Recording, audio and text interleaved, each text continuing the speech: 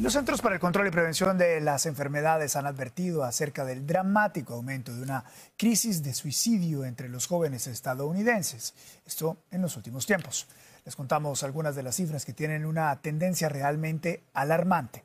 Claudia Ramos nos cuenta más sobre esta tendencia. Buenas noches. Han sido cifras que han venido aumentando significativamente en la última década. Esta encuesta se realizó entre 17,000 estudiantes de preparatoria a quienes les preguntaron sobre problemas de salud mental. Y de acuerdo a lo que arrojaron algunos de estos resultados es que 3 de cada 5 jóvenes mujeres indicaron tener sentimientos depresivos. Ahora, entre los jóvenes varones, los números también fueron elevados, un poco menor, pero no menos preocupante. Los problemas de salud mental entre adolescentes y la atención médica para tratarlos parecen ir empeorando. No necesariamente es la pandemia la que generó los diagnósticos de salud mental y las altas tasas de ansiedad y depresión y suicidio que ha pasado, sino que ya eso venía desarrollándose. Un reciente reporte de los Centros para el Control y la Prevención de Enfermedades indica que en el 2021 alrededor del 57% de estudiantes mujeres declararon sentimientos persistentes de tristeza o depresión. El 30% tuvo pensamientos suicidas y 1 de cada 5 dijo haber sido víctima de violencia. Entre los varones, el 29% reportaron emociones depresivas similares.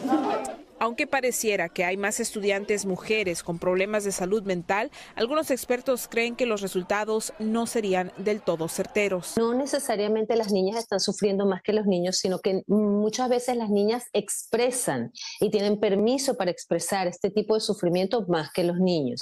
Las visitas a la sala de emergencia por crisis de salud mental también han ido en aumento entre los jóvenes, al tiempo que más de la mitad de los menores que van a un hospital para ser atendidos luego no reciben o agendan una cita de seguimiento para un tratamiento más profundo. Una vez que se siente bien por haber ido a la emergencia, dejan eso así y lo que pasa es que hay una recurrencia, generalmente 6 meses después de volver a la emergencia otra vez.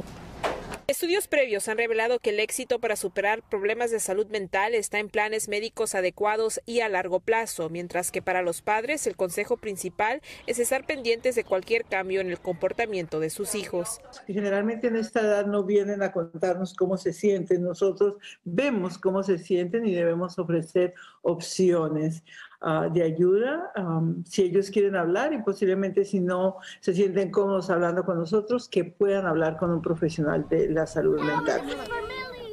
Y bien, entre los jóvenes que se identifican como parte de la comunidad LGBTQ, también mencionaron que el 52% de ellos identificaron tener o estar pasando por problemas de salud mental. Carolina.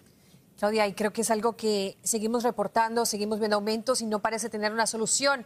¿Qué pasos sabemos está tomando el gobierno, las autoridades para abordar esta crisis de salud mental?